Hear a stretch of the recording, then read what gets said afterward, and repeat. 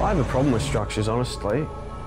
I need to infect structures in order for me to feel comfortable with their existence.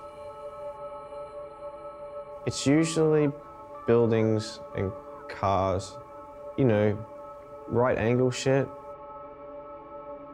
If I've painted it, then I can see through it and it doesn't exist anymore. It's not a possession thing, it's kind of like an announcement, like, who even gives a fuck about this shit? Luckily, a lot of the case is nobody gives a fuck about this shit. And now that's a beautiful world that we're living in. I remember my grandma bought me a spectacular Spider-Man.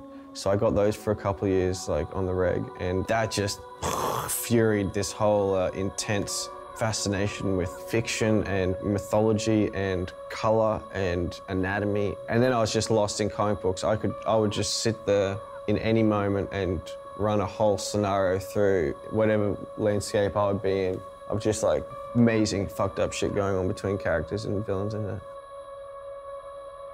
At first, it was just an interest, you know, it was an impulse and attraction to, you know, things of visual nature.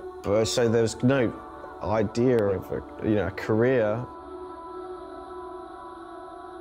I made it simple for myself. I said, I guess I paint, I make pictures.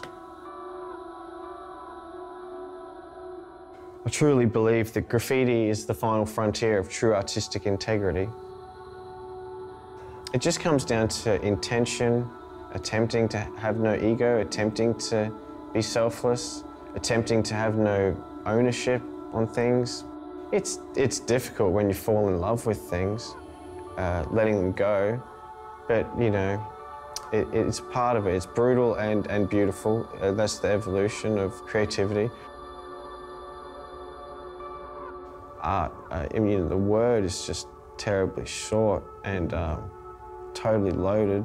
It's wonderful at first, and it's novel, and wow, he makes work, and wow, just how fucking selfish and self-obsessed am I to be sitting here talking about this nonsense.